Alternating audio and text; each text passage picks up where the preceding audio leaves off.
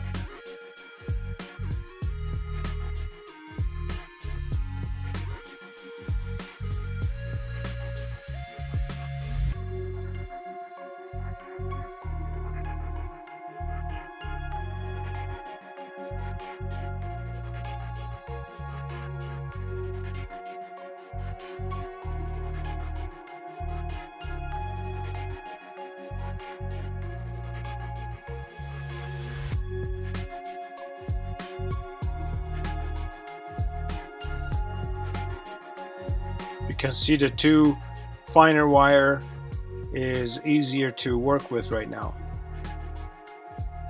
So now we got that some time has gone by, so now we're gonna work on the eyelids. I have it on slower speed, so if you want to rewind and watch it more closely you can, so it's not in high speed at all. So as I said, you got to have your reference points, and when it comes to eyes is the front corner and the back corner. And what I like to do most of the time, I like to kind of like centerize that part of the skin around the eye first, so there is not much pressure being put on any part of the skin around the face, or especially around the eyes. Then as you can see, I'm moving the skin around just around the eye, and okay, right now it seems like the skin has dried out on me a little bit, so with some dipped into water Q-tip I'm making it soft again.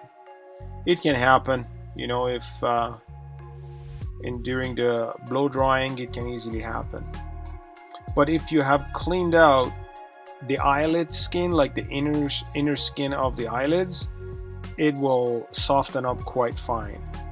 If you've left a lot of membrane attached to the eyelids, you might be in trouble because it's pretty hard to get that thing softened out.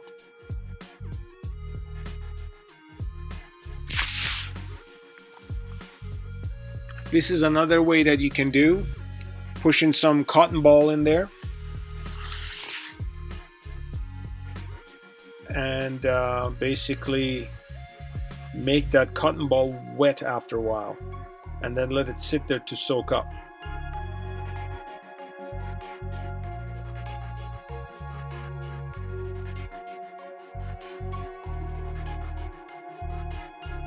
So now the cotton is pushing out, so that's why it's basically right underneath the eyelids, and with another Q-tip I transfer a lot of water, and cotton is pretty good to soaking up water and holding water to itself, and I basically do it like this and leave it for, I don't know, maybe 5-6 minutes. I keep checking on it, and as soon as I feel that it's soft, I'll come back and work on it.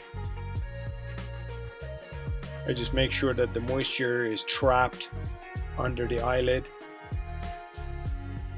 Now some time has gone by and the eyelid seems to be quite soft right now. So adjusting both sides of the both corners of the eyes, in the front and in the back.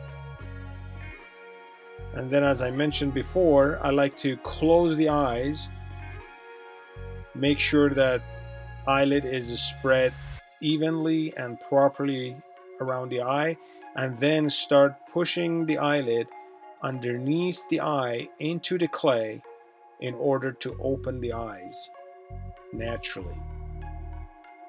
Sorry, everything is black, so it's a little bit difficult to see.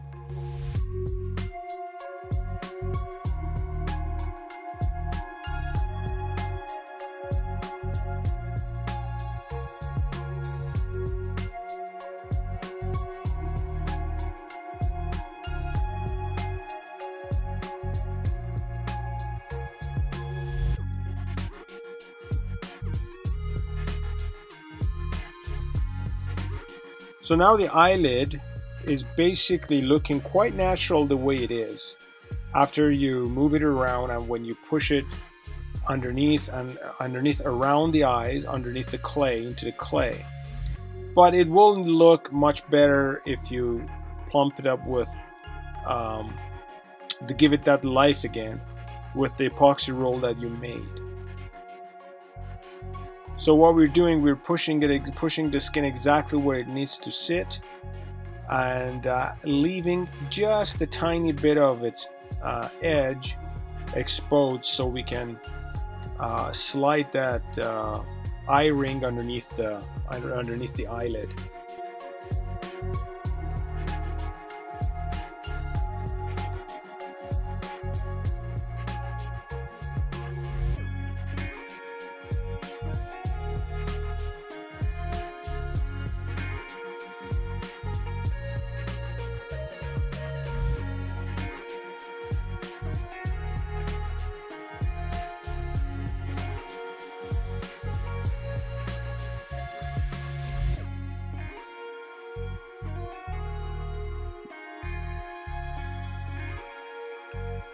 Give it a circle shape or a round shape, so you can easily use your brush that you're using for this purpose only.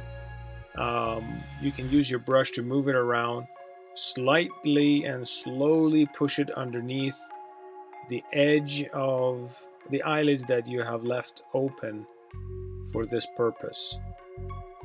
It's just a little bit of a slow and delicate work, nothing that you can't do.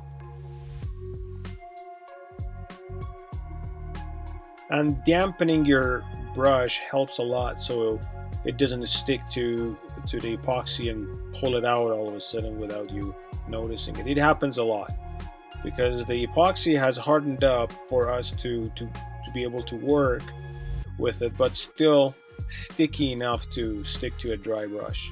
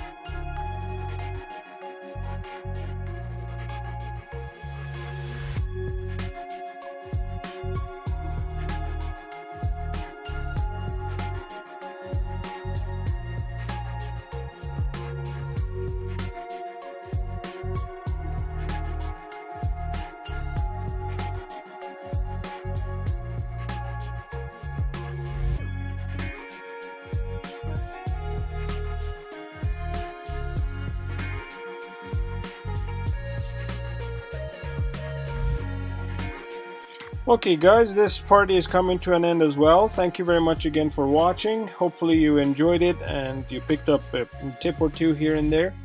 Now moving on to, I believe, the next part, which might be the last part of this series, and then that would be posing and grooming the goose.